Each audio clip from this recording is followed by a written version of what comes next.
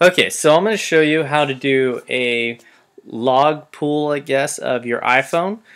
For those of you who want to view your iPhone text log, it doesn't do picture messages, it just does text messaging.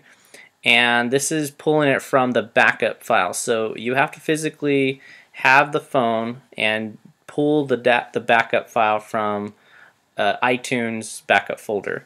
So the website that I have up is iphone-sms.com, and in no way am I an affiliate or supporting this. This is just the website that I found useful and easy to get the information that I want to get quickly. And so I pull up that website, which is right here, and then this website kind of goes through how to do it. I'm going to just show the visual version of it. You might run into little issues here and there, so pause the video as you feel, but this is how you do it. So you load up iTunes and you go ahead and do a backup. So initially when you load up iTunes, it'll have, let's see, it'll have an icon like so up in the section right about there, actually right about there, and you click on it, and then once you click on it, it'll bring up your phone, and then this will be the log of your phone. I didn't want to go all the way up to the top because it has my personal information, and so I'm trying to keep that out of this video so everybody can benefit. So once you get here, you click on this computer, and this computer, then click on backup now, and like showing the time, and right now just about 10 minutes ago I backed it up, but you go ahead and back it up now if you'd like to. Once you back it up, it'll take about 3 minutes. Now you're going to want to go into your file system of your computer. So how you get to where you need to go is you bring up your Finder for Mac, and then you bring up your Folder Explorer on Windows, and back to the website. It shows you how to get to the data file of the iTunes backup. For your Mac users, it says user, but really that's your handle. So like my computer name is Impossible, and so it'd be impossible/library/app support/MobileSync. But you can also do this little squiggly thing right here, and I'll post this into the description so you can copy this if you'd like.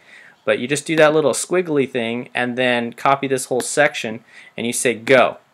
It'll take you right to the backup file, and now you open that up, and these will be all of the backups. So this is your pictures in little files basically, and you are specifically looking for, and that's why this was a little down, you're specifically looking for this file, 3DOD7. That's really all you got to memorize. And go back into your Finder, and I put this into list format because it's easier to do. And then it's sorted by name, and you just go down until you get to the 3s. So you got 0, 1, 2, 3D07. So you're looking for 3D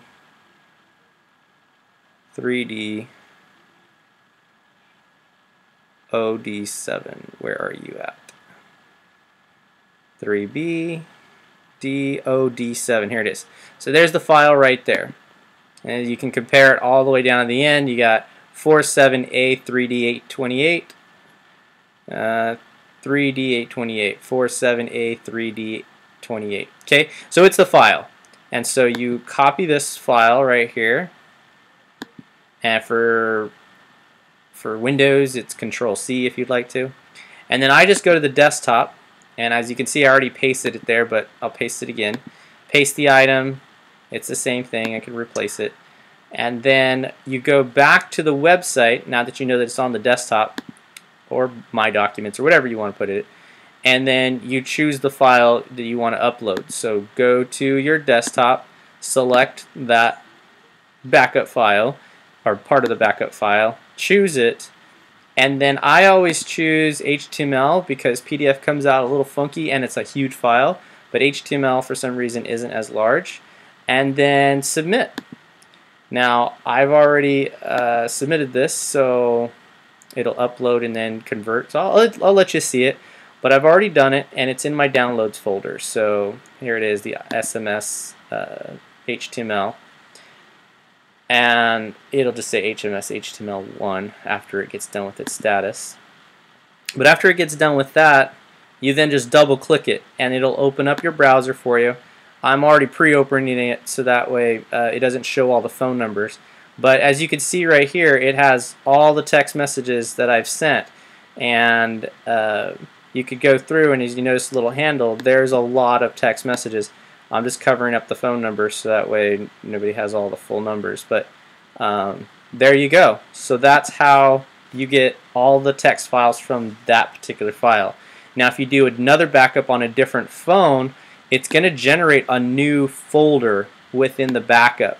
And so this is one backup, and you just go ahead and take note of the time, 3:46, and then when you do another phone or another backup, you just take note of that as well. You don't want to alter this file name though, and you don't want to alter the files inside it, otherwise the backup becomes corrupted. So they're all kind of like scales. They all lean on each other, or dominoes. They all lean on each other, I guess. So that's how you do your backup and recovery on text messages. So go ahead and comment, like, and share as you find fit. Thanks for your time.